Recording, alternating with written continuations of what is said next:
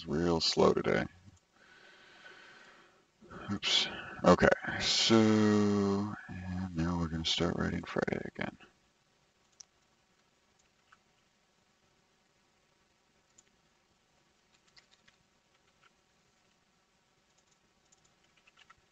The copy pasting becomes slightly more complicated. All right, April 2nd. Great. So, where are we at? Am I getting feedback on myself? What's going on here? That's weird. I'm getting weird feedback. And everybody's muted, so I don't know what's going on with that. All right. What the hell? That's really weird. Okay. Anyways, Shah, what do we got going on with you today? I just wanted to give you a couple of updates. First, the data frame PR is ready for review. Okay. The should I example is failing there as well. So again, I don't know what's going on with that. Yeah, okay, yes, that's fine. Let's find out what the hell's going on here. And then anything else going on?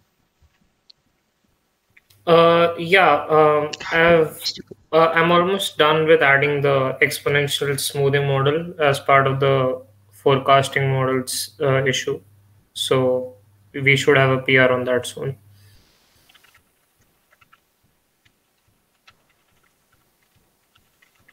All right, fantastic. All right, is that all from you today? Yeah, I actually had a small question. The GSOC proposals are due tomorrow, right? And I have to send them to you or on the mailing list. You can send, I mean, you can send it to me, you can send it in, let's see. I should post the link, shouldn't I? Today's meeting. Yeah, my meeting link expired as well. So Oh, really? That's weird. yeah, Oh, you I know what it actually is? texted Nitesh. Yeah. You know what it is I'm trying to reuse the same link from the other meeting, and and so I don't know what we, I don't, it makes everybody ask to join. Um, so because it's the meeting from Monday's meeting, and it won't let me use the same meet thing. If you create the calendar entry, it won't let you. It's annoying. So I just put it in the description of the meeting, and obviously this is maybe not the best idea. So it's rather unfortunate that we have to have a different link each time. But yeah, who knows? All right, so and then Hashim, I have the confidence. I still haven't gotten around to that. Sorry, I'm pretty under pressure at work right now. Let's see, confidence PR. No problem. And then let's see. So, Sahil, what do we have from you? I have one bug to discuss about that 1% thing and the CI lint tools to discuss. Okay, which one was it? Yeah, this one. Okay, this one. Great. Yay, thank you for working on this. Let's see.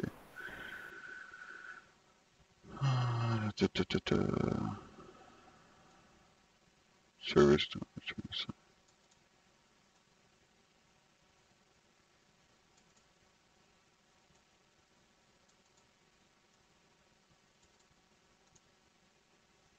Oh yeah. Hey, great job.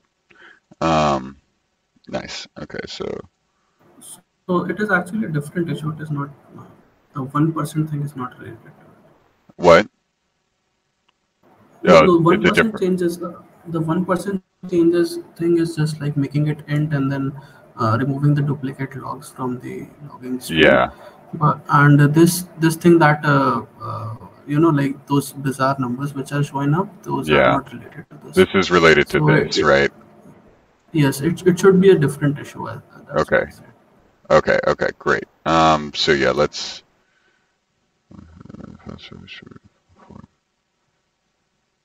I think you're correct that it has to do with the fact that there's no length provided. Um, let's see, because negative numbers would, I mean, what is the download code?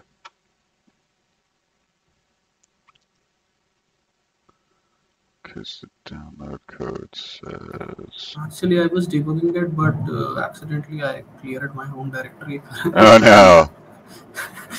so Oh, I'm I sorry. don't have the code right now. Oh my gosh, that's the worst. I'm sorry. Block down block size, total size.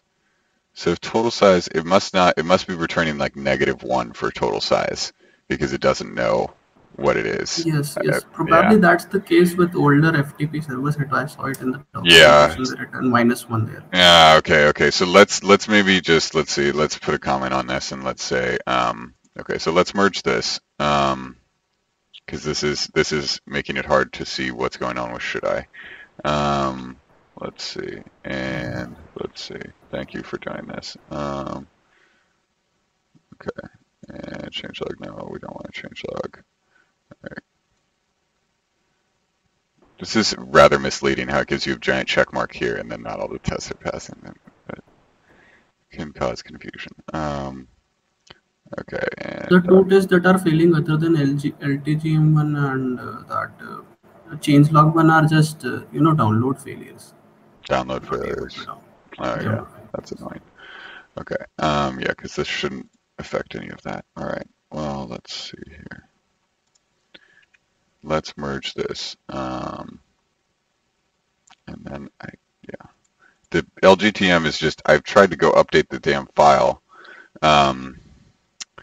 But it's like all of a sudden it wasn't failing, and now all of a sudden it's decided they must have updated something and decided that they're raising failure. But like we're following their, I don't understand what's going on. The format of the file is wrong. All right, so okay. Oops. I wanted this.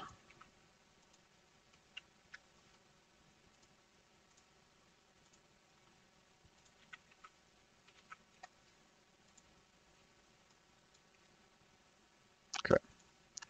Fixes.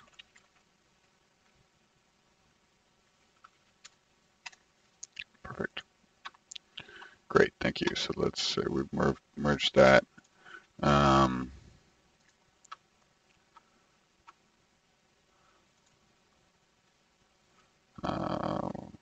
The other thing to discuss is linting rules. So I came up with a very generic rule. I had proper documentation, but I don't have it right now. Oh yeah. I just draw an. Of course. I just draw an Excali draw quickly just before the meeting, so I'd like to share it. Okay, that sounds great. Yeah, why don't you? Let's see. Well, let's see. So 1% change PR. Okay. Almost done with the exponential smoothing model. There's nothing to talk about there. Is there anything to talk about here, Shaw, or is that just an update? No, just an update. Okay, great. So, and then the other thing from you, Sahil, was you want to talk about the, okay, so formatting. Linting of commit messages. Yeah. Commit messages.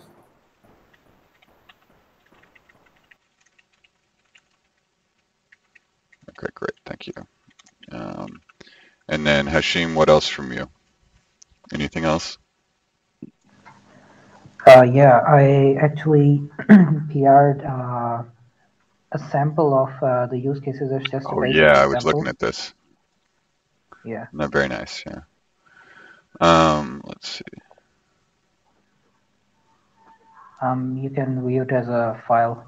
Oh yeah, that's right. Yeah, I had looked at it the other day. The only thing I'm wondering about is this. The way that we're doing imports, we have a lot of examples that show imports like this, whereas we have a lot of, we can load the models via their entry point name by passing it to model.load. And I realize, there's it's not document. So if you go to the plugins page,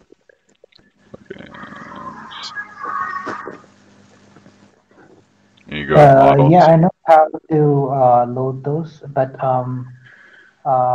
it won't allow you to, currently load multiple models. It's either all of them or just one. Okay. You're talking about loading them dynamically? Yeah, I'm saying though we can just do. You can say. let's see. Yeah, let me view this file as.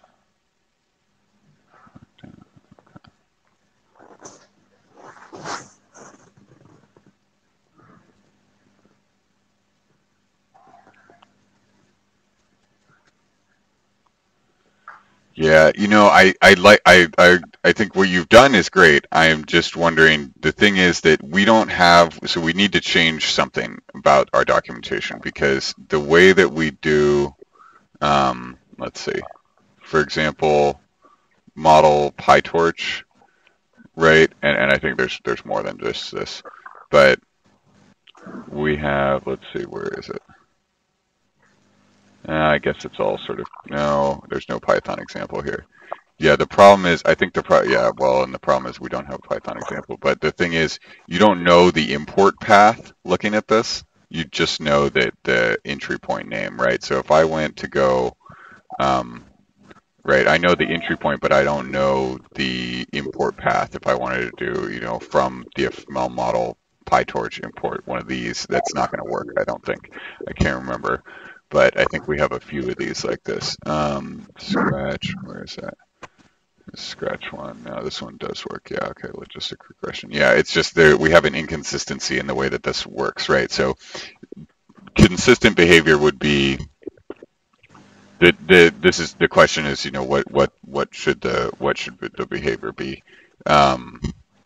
And consistency wise, the thing is so this gives you directly a class if you import the class, right? If you do a model.load, then you'd be like logistic regression equals model.load and then the entry point name, right? But that adds, I guess you swap this line for that, and then you have the fact that it's documented here, right? This is it's more of a question of like how we either need to do it, we need to have some more consistency, or we need to have some more documentation in all of the models to make sure that we know how we can import them, right? And I'm kind of thinking at this point it would be you basically have two choices, right? Audit the models plugins page here to see, to make sure that we have this example for everyone that somebody might want to use, or switch it to logistic regression equals model.load and then scratch LGRS SAG. Yeah. So you see what I'm saying? Yeah. I actually tried to load two models at a time, and it doesn't even allow that currently. Well, did you try to pass two entry points at the same time? I passed them separately. Try to pass them separately and it didn't work? Yeah. Okay, let's check that out, because that's a big problem. Okay.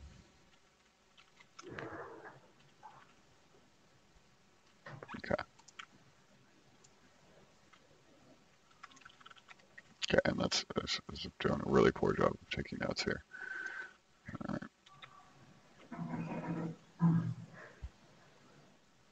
Oops.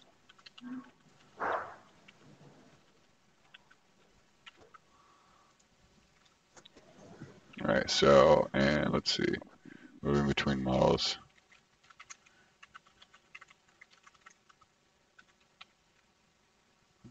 IPython network.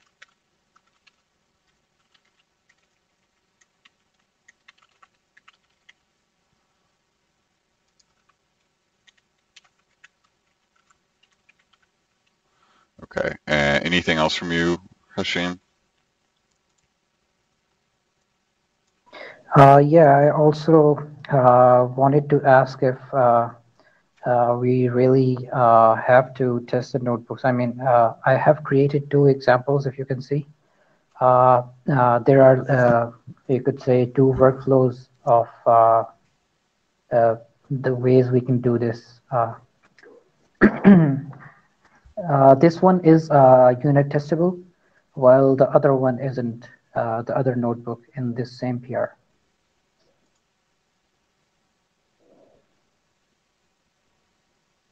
Okay, wait 1 second. So, oh, FN. So what's the difference here? Let's see. So which one's testable and which one's not? The one without fn isn't testable. Okay, because you didn't put it in a function. Is that why? Yeah. Okay. Yeah. And wait, so why is this not testable? I mean, like the way testbook works is it extracts functions and then you can Now, test their output. I see. Can it just extract blocks?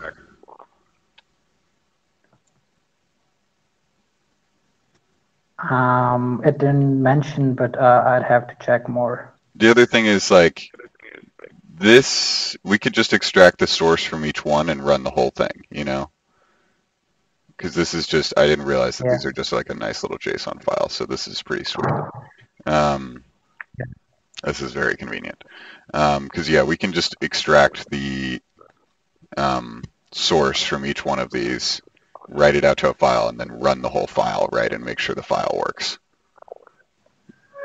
That's Yeah, sure. sort of easy But approach at the here. same time, they are quite self-explanatory. Like they at the spot they give you the output of the cell. So I was trying to, understand the why we need to test these. Well, we need to test everything. We can't not test something. Because right. as soon as we don't test something, then it becomes out of and we change something, then it becomes out of date, right? Like, or out of sync, Yeah. and then it doesn't work, and then we're showing users documentation that doesn't work, right? All right. And so that it also means that if somebody makes a change they don't know all of the pieces of documentation that need to be updated unless the documentation breaks, because then it'll flag it in the Right. CI. So it's really it's more for it's for users, and it's for users and it's for contributors, right? Because that way you don't have to go and you don't have to know ahead of time every place you're going to need to change. It just tells you when it breaks. Right. So, and this doesn't look too complicated to test. I think you basically just if you want to do it on your own, like if you can't use that thing, you could basically just grab the source from each one of these, write it all to a file, run the file, and then make sure that the output is the same, right? All right. Yeah, sure. There are other ways to extract a Python file out of the notebook as well. Okay. Yeah. Whatever. yeah. Whatever you want to do here. But yeah, we do need to make sure that they're tested. This looks great, though. Sure. Nice job. So I think let's switch it to model.load, right? And then let's switch it to model.load, and then we'll come back and we may revisit that, that decision later if we get more consistency in the plugins pages. But for now, and I don't think we have enough consistency there, and it might be confusing. So more consistency better. And I'm realizing we need to try to change the rest of the docs too. I realized this the other day. So let's see. Which one is your preference out of the two I would notebooks? prefer. I think this is more. This is what people would probably write in a notebook, right? They wouldn't write the function. Yeah, exactly. Because if the notebook supports top level await, then that's what people are going to do, right? So, and this is less code. This is clear, so this looks great. The only thing is, I guess if you run into these like file blocks and stuff, yeah, this is probably something where you want to use some kind of testing library, right? Because or else you're going to start having to implement all these random things. So. Yeah, right. Yeah, okay, great. This is great. So we need to be able to test it. Prefer functionless. And what was that? The paper mill? What was it? Yeah, it's testbook. It's a module of Papermill testbook. Okay.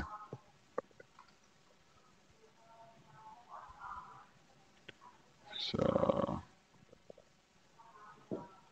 I'm just curious here. How parameters work. Execute.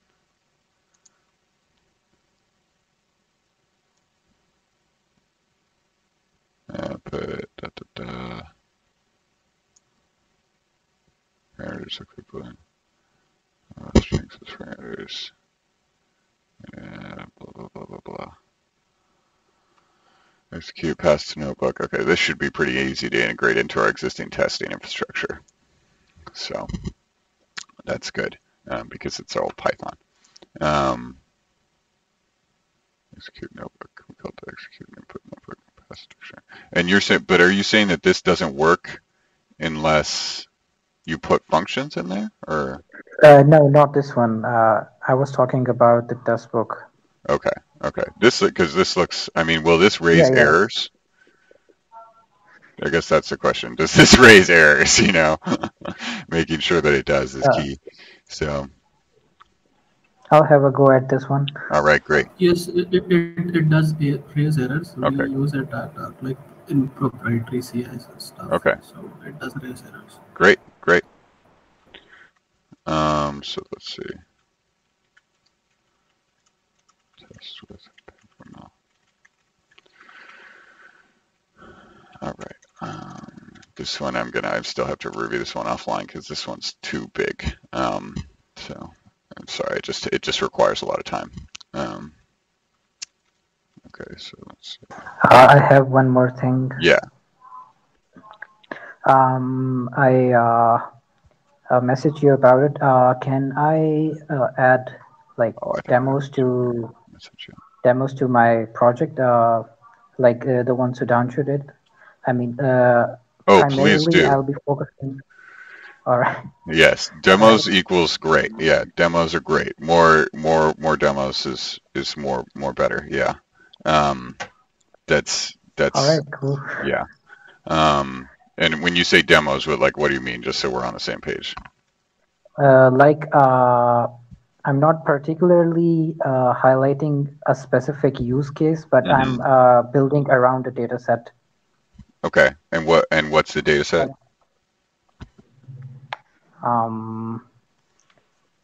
Just a sec.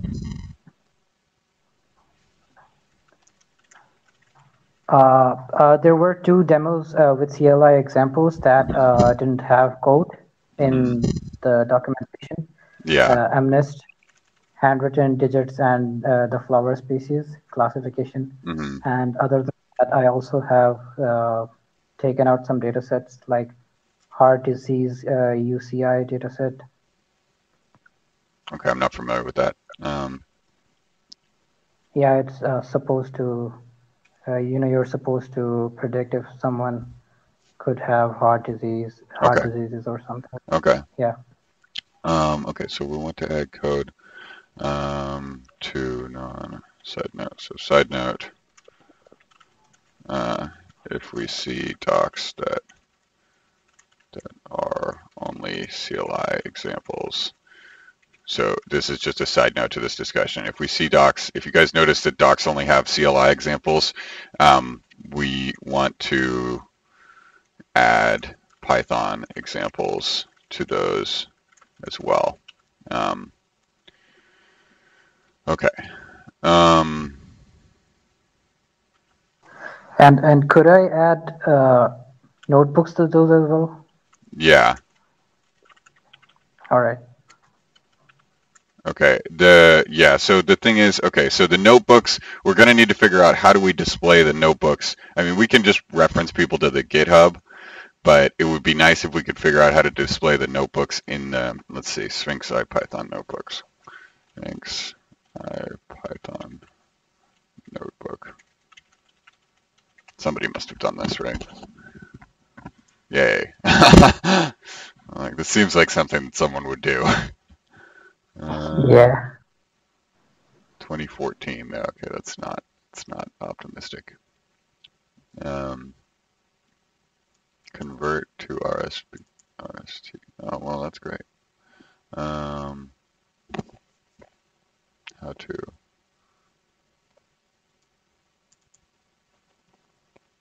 non-trivial to use with read the docs.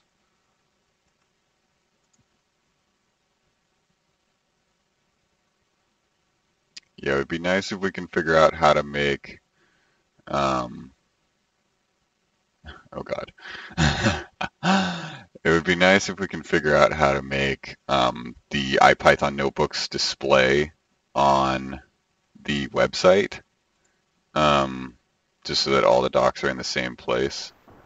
I have seen such notebooks being displayed in Read the Docs websites, but Okay. mostly they didn't have the theme we are using. They have that pandas kind of theme, you know. Oh yeah. Yeah, and it probably tied in. Well, we can switch the theme. It's not a big deal. We can switch the theme all day. Okay. Great.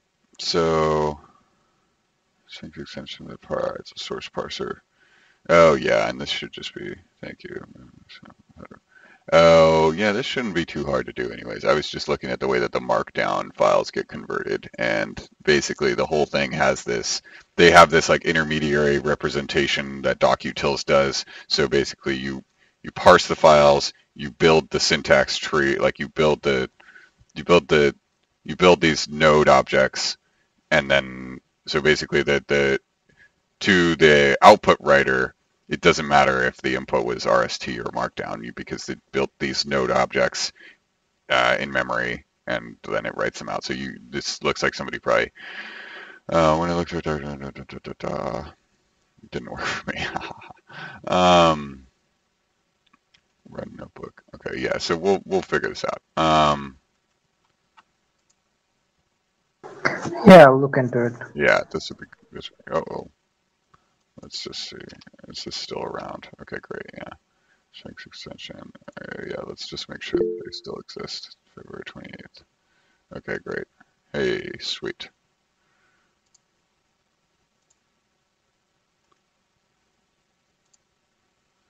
All right. Nice. Very nice. Looking good. Oh yeah. Hey, darts. Oh yeah. Oh, this is beautiful. Yeah. Oh yeah, this looks great. Oh, we'll have to steal whatever theme they're using. What theme are they using? Yeah, this looks good. Oh my gosh. All right. Okay, this looks fantastic. Yeah. Great. Okay. I'm glad we figured all that out. Okay. Yeah, that'll be nice. Okay. So thanks, Sahil. All right. Okay. Test with paper. We want to be able to display them on the website, on the doc site.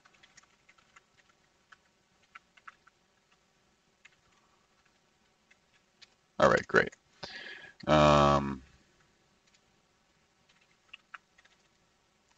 So then last thing, so between milestone books, model.load wasn't working for multiple models. And I wonder if this is IPython specific, so we're about to find out.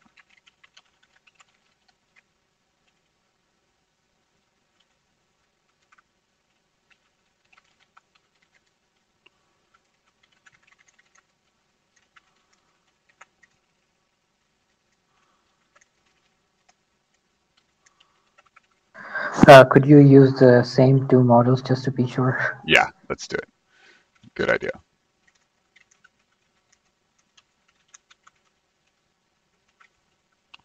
Okay.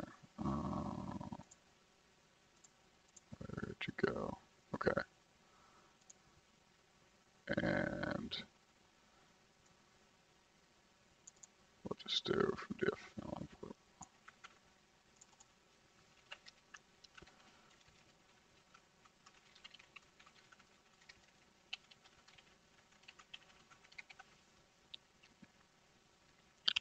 Okay, so SLR and linear regression.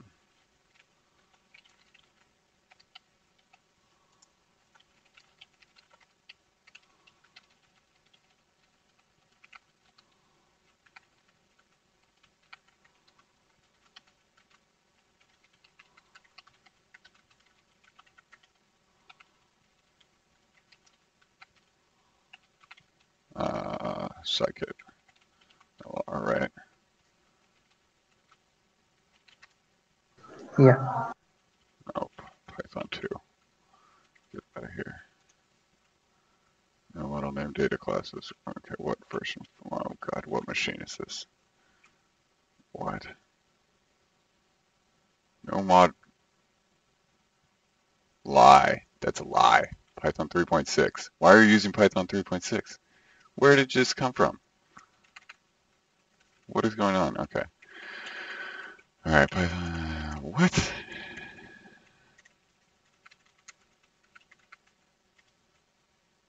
Okay, we'll just create a virtual environment.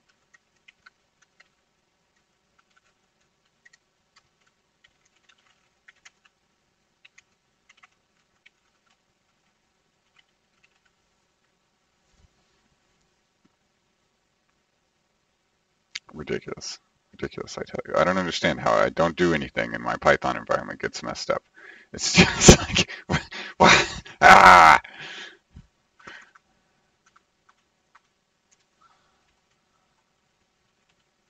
Well, it looks like they're loading for me. So, yeah, I don't know. It's loading for me. It might be an IPython notebook specific thing. It might be an issue that's specific to IPython notebook. So let's see. Looks like. I'll check again and Okay. follow up on this. Okay, great.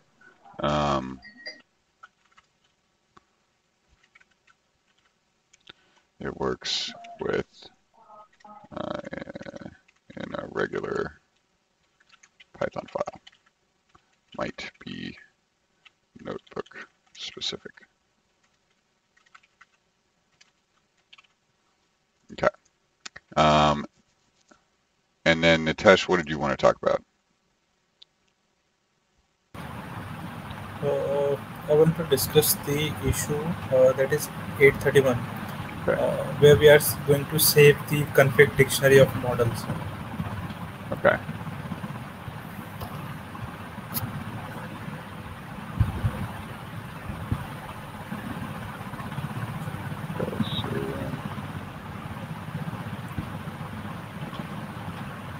Of models in a directory.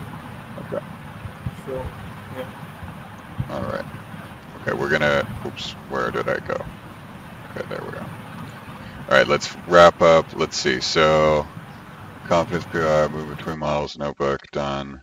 Confidence PR, offline still, sorry, too long.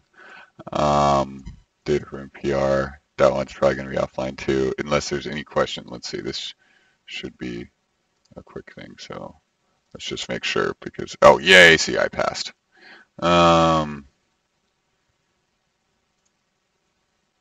Okay, so there's still a lot of changes in here.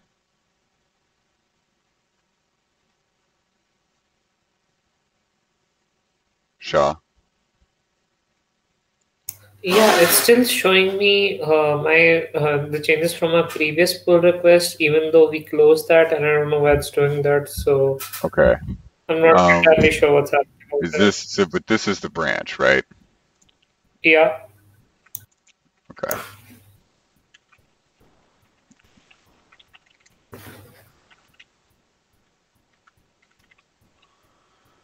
This new GitHub, they finally rewrote it in Go and now it works. Source pandas data frame. Okay, I think a merge commit happened here that was not what we wanted. So I think we need to go through and source trailing white space.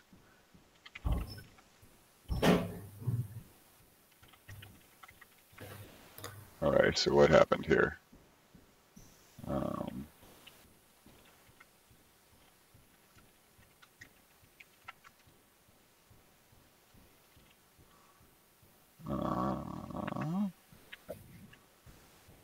Source data frame. Move. Yeah, I think that merge sent us into a bad spot. So let's see. I think what I would recommend is that if, like the question is really like, where did you diverge from master? I think I'd recommend just pulling out the files, create a new branch, pull out the files, and put them in a new branch because something's amiss, you know? All right. I'll create a new branch and okay, I'll create a new branch and submit a new pull request. Okay, great. Yeah. Something went wrong with Git. Create Git is annoying. New branch and just put changes related to this PR in it. And things like, so if you did like git checkout, that should be new. And then you did git checkout. Oh, wait. Why is tab complete stopped working? Everything stopped working. I rebooted. Okay. So yeah, so this is your new branch, right? It's on whatever, so you can do git checkout, and then what is it? What? Everything sucks now. Great.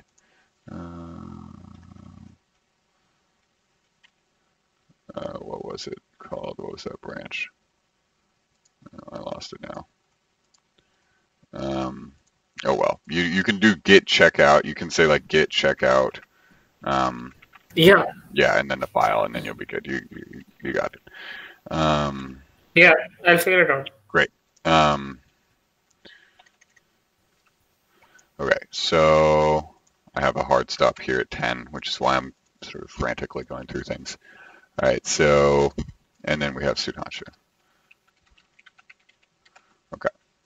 Sudhanshu, what do you have today? I had to ask some questions regarding proposal. Okay. Yes, so there are two questions. So are we taking it right now? Yes. Okay.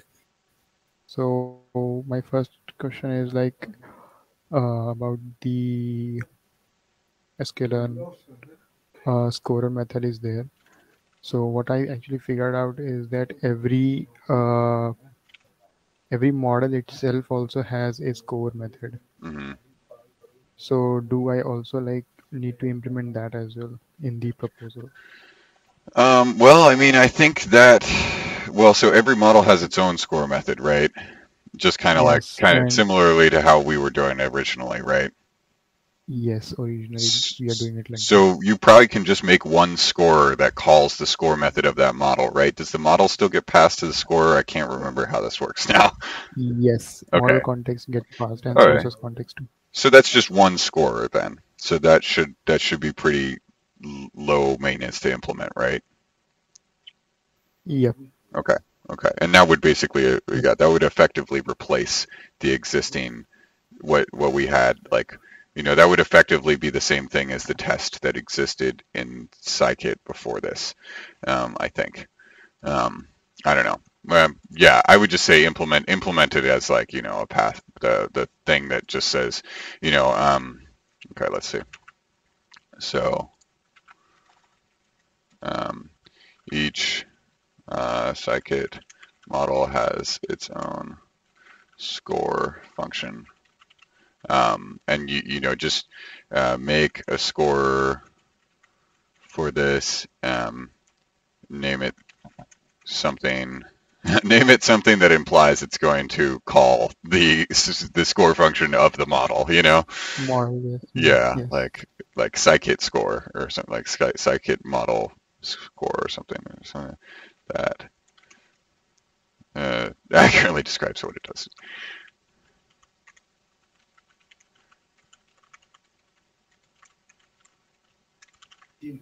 Okay, yeah, I think, you know, I don't think that should be too much work, right? Yeah, that would be it. Yeah. Okay, cool. And great. One more question is, what are the expectations in the GSOC project pre-made data flows for the data cleanup? What are the expectations? Yes, so actually I figured out like what are the cleanup operations that we can perform. And so like there are like I figured out like 10 or 12 of them. But originally like I'm planning to implement like 7 of them. Okay. So like for whatever like I have like decided what should be like the expectation for it. Okay. Like Well, what should be in the proposal? Yeah, what should be in the proposal? Well, so okay, so this is a quick one. So basically, I would say that you do focus on example data sets. Make sure that you have 3 to 4 example data sets that you're going to clean up. Write tutorials where you use the operations you've decided to make to clean up the data. Does that make sense? Like, oh, okay. Look at data, like find some data sets that require cleanup, right? And then your project focuses on implementing the operations, and then writing tutorials that show, why, like that show the value of that, right? Through real data set examples. Yep. Yes. All right. Okay. Anything else there? No, that's it. Thank you. All right. Great. So 8:31, man, I keep trying to type this issue and I get it wrong. All right. So, oh yeah, this is rather nondescript, isn't it? Let's see. So this is basically, I believe that what was happening here was, models right now, they have their config dictionary, and they, like, the way that, okay, so let's look at this. Yeah,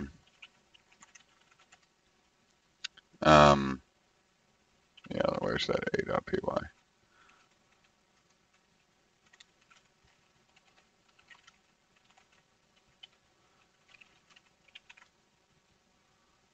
All right, there. So here's the config dictionaries, right?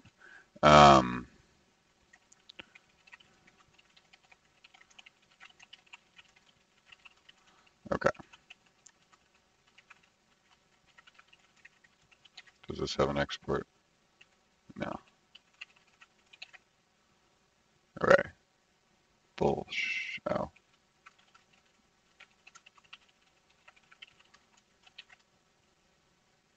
Okay, there we go. So each of these has a config dictionary, right? And so if I wanted to if I wanted to save this model, right, the model gets saved to its directory, right? But also, okay, let's see, where's the,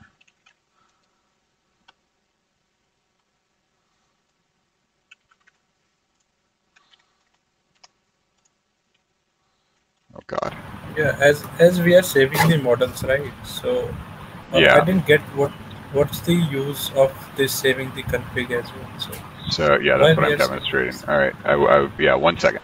It will become clear in a second. So basically,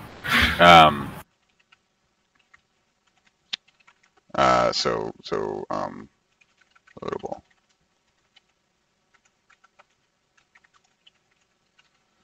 So when we instantiate, so when we leave the model to save it, exec type, exec value, traceback. Okay. So when we leave the model here, so this is the example loadable, and so we're going to add this class method.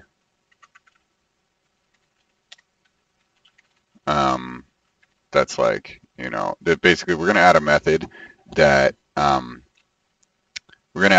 allows us to load from the directory or file, within the directory, right? And so we can basically just say, I'm just going to name it A because I apparently can't think. So when we exit, we say self.config.directory, you know, slash a.json, because I can't think. And then we write out the contents of the config dictionary.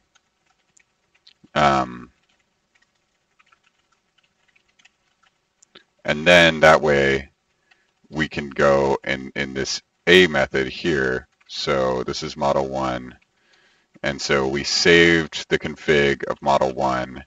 And then in the A method, we basically say, you know, instantiate the class.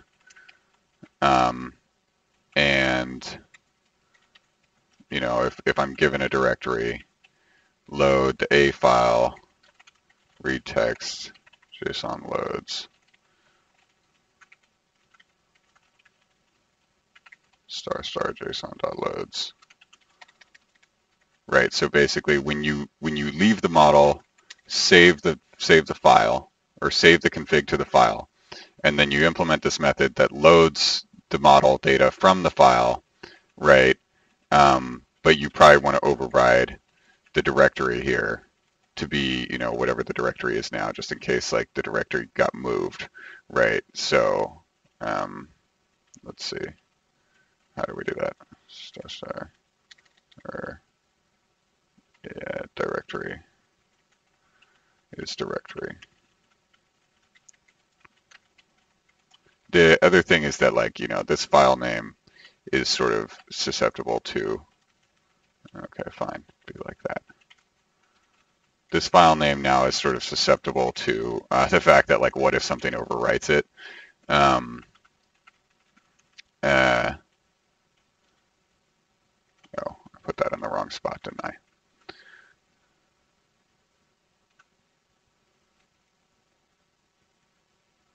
JSON loads. Yeah. So this file name is now susceptible to the fact that, like, something could overwrite the file name, you know? And then, let's see, where did it go? Coroutine accuracy was never awaited. Oh, because we're doing from dfml.noasync import train accuracy. Okay, so now we can basically take, you know, and this would be, we do this on model itself. Actually, we can just do it on model. And then we can take this and say example loadable, you know, .a. I guess this is, yeah, whatever. You know, you're implementing this on the model base class, right? And so then you can just say model1.config.directory. And now it should give you, oh yeah, it's basically this type of thing. Oh yeah, and this is directory.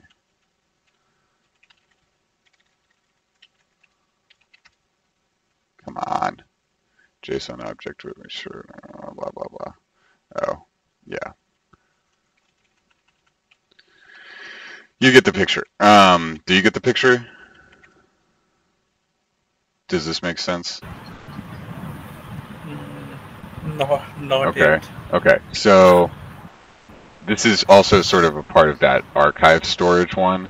So basically, let's see, no such file or directory. So at the high level, we are saving the config so that we can manipulate config, right? Yeah, we're saving the config. Oh, that's why. We're saving the config because if we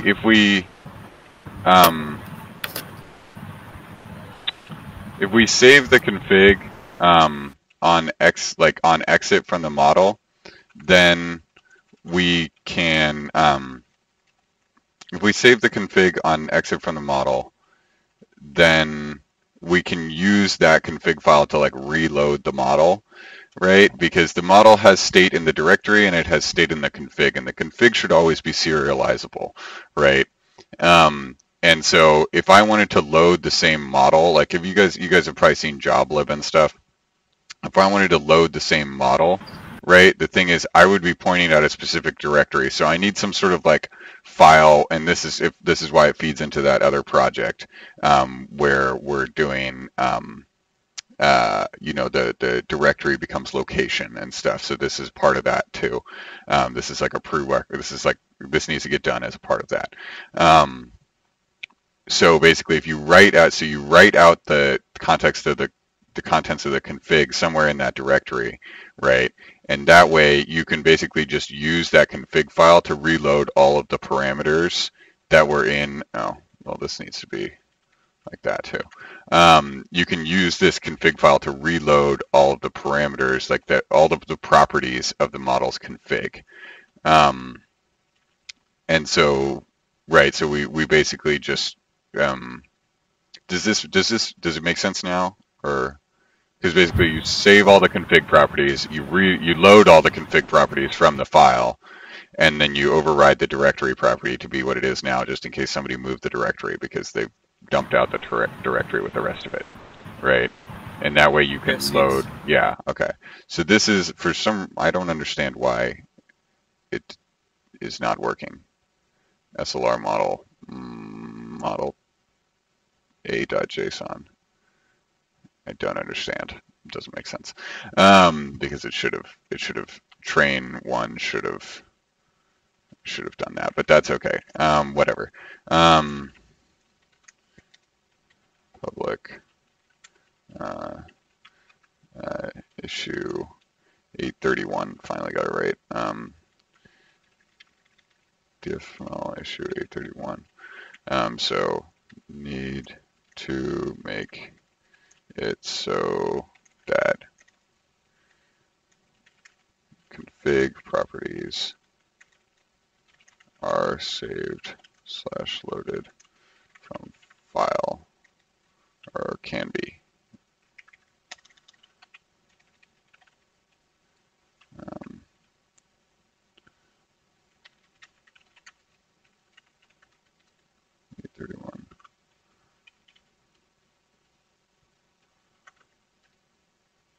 What? Oh. All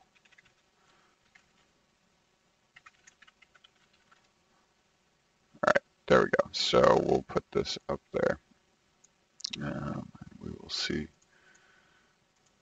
Okay, so let's talk about that linting of commit messages real quick. Do you want to go ahead and present, Sahil? Yes.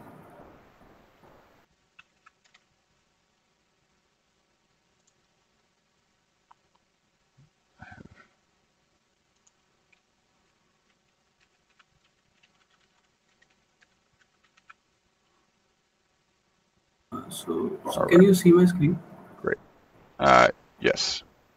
Right. So this is the generalized commit structure where we have the commit message at the end and various subparts separated by colons. So it could be like 3 or 4. We don't have depth beyond 4, I guess. So I've just drawn a generic one, and then what we would do is like take these parts and add them to the root. And make a path out of it. So it should be a directory or a file. Extension of the file is not necessary. If it's not a directory, then we will check for if there is a file with that name. Yep. And this would need to change. So some things would need to change. Like if we are putting something inside DFFML, we would need to start it with some specific word so that I can replace that specific word. And I would say like we have something like core. Okay, so the thing is, we're about to move basically everything that's not core out of it, so we can safely assume that, you know, if you see /DFFML in the first part, then, you know, you should remove it, right? No. I'm saying that just if a commit message starts with core, that means that file or that path. This part, if it is core, it would be replaced with DFFML. That's it. Okay. So, and I'm saying though, we have an existing, you know, I think in theory this is good, but we don't want to change the way that it works right now, because the way that it works right now implies that, you know, you're doing things in the core package, right? Like, so if we all of a sudden start prefixing everything with core, everything's going to be prefixed with core, right? You see what I'm saying? If we move all the second party plugins out, then we're just going to have all our commit messages are going to be prefixed with core, and then core doesn't really mean anything, right? Okay, so we can like, if we don't find it in the root, we will look for it in DFFML. We can do that. Yeah, exactly. Yep. There you go. So, okay, so I'll change it. And for example, if you need to address some things, like if we go up in the meeting minutes and we see like we have some things starting with maintenance or plugins and some that sort of stuff, so we can have a prefix, suffix, or symbol to say that like this thing is not a part of the path, and we can ignore that safely. Okay. So this is the basic thing I had on my head. That sounds good. Yeah, no, this sounds great. Yeah, I want to hear more about 4, because I think, you know, that's things like, so this is stuff like, you know, we talked about cleanup and yes. Yeah, stuff like that. Okay, yeah, let's try to enumerate those. Yeah. So we can like put a dash or something like that, and that would just skip that part. Like if it is in the start and it has a certain symbol or prefix or suffix, we can decide on that, whatever it is. Okay. And we can just ignore that safely, like that it is about plugins, but it does not have to be inside a plugins directory like that. Okay. Okay, great. All right, so let's and I think you're probably good to start writing. You can probably start writing some code right now, and then, you know, you have some variables that you can throw in, you know, for 4. But you can probably start writing some code at this point, right? Yes. All right. And great. Another thing that would be I have to run. Validate. I have to run right now. But can you send me this question on Gitter? I have already asked it on. Okay, GitHub let's issue. see. You've already asked it on GitHub issue. Can you link me to it? Because there's just so much going on. It's hard to get everything. Sure. I'll do that. Great. All right. Thanks, everyone. If we didn't get to your thing, please, you know, please raise on Gitter here and ping me directly too if you haven't gotten a response. All right. Thanks. Have a good one. Bye.